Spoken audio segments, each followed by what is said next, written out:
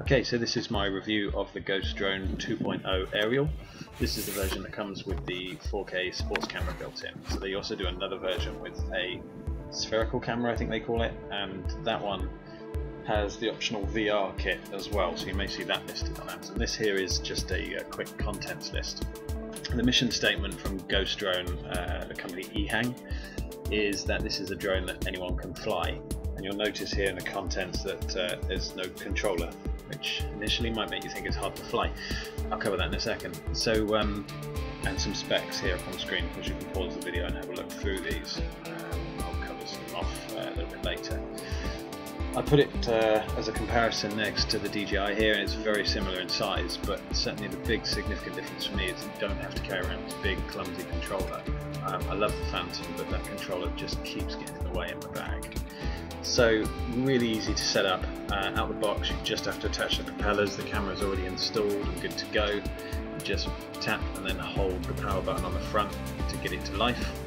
The camera is on a 3-axis gimbal underneath to keep it super smooth. This is the G-Box, so you just turn the G-Box off and that you connect to either an Android or iOS device. I was using Android on this occasion, so it connects to Bluetooth, so you simply open the app, it automatically starts Bluetooth and will connect to the G-Box. The G-Box in turn then communicates with the drone. So once you've done that, there's a little calibration bit you have to do by spinning the plane round on both axes, so you have to do it horizontally and then spin it on the side and do it again. And once you get most of those little blue dots covered, you're good to go. The app itself is all touchscreen, of course, as you would expect, and it's all automated, so it downloads a map. You can just about see it, apologies for the glare on this video, and then you just hit the takeoff button, swipe it across, and off it goes. There is no control, you have no pilot experience at all on these, and this is the great thing about it. It really is for absolute beginners for drone flying. That clip there is actually from the drone taking off. It was super steady in the sky.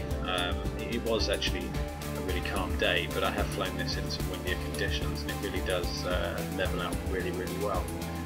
So now it always works in what they call a headless mode, so when you push forward it will always go forward and back is always back. So that little wheel in the bottom right hand corner of the screen, you just slide it forward, backwards, left and right to fly the drone.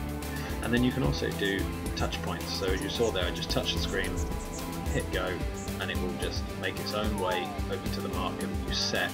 And that is really, really clever. You get a little pointing arrow showing you which direction it's going to go and where it's facing. And now we clip to some footage here that I've taken with this drone. So this down in Mudderford, I just again hit that auto takeoff button, got it up in the sky, up above the trees, tapped over by the water, and off it goes. It is a little unnerving because at this point it disappeared out of sight. I had no idea where it had gone. But as you can see above the footage, it got some great results, and actually I was really impressed with that. It's a really smooth flight, and there was no communication dropout. I knew exactly where it was on my phone the whole time, but I just couldn't see it. So then I brought it back to the park just to do a couple of shorter distance flights with it. The flight time is about 20 to 25 minutes, depending on how aggressive the wind is. Obviously the windier it is, the shorter that time will be. And the range, it quotes as 1,000 meters. I haven't actually got that far, but a colleague of mine who tried this same one said that he has maximized that, and it was really, really impressive.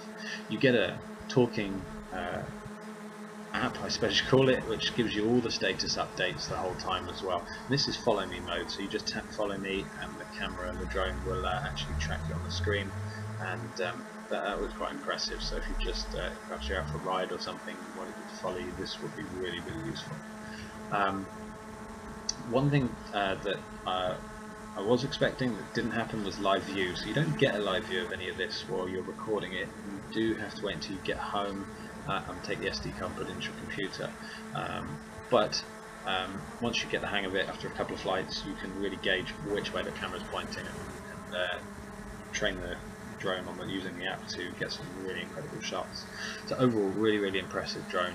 It's certainly side by side to the Phantom 3 that we looked at earlier. It's got longer range, you don't have to carry as much, and yet it has arguably even a better camera with the 4K footage as well. And the auto landing sequence finally capping it off there as well. Hope that's been helpful, and thanks for watching.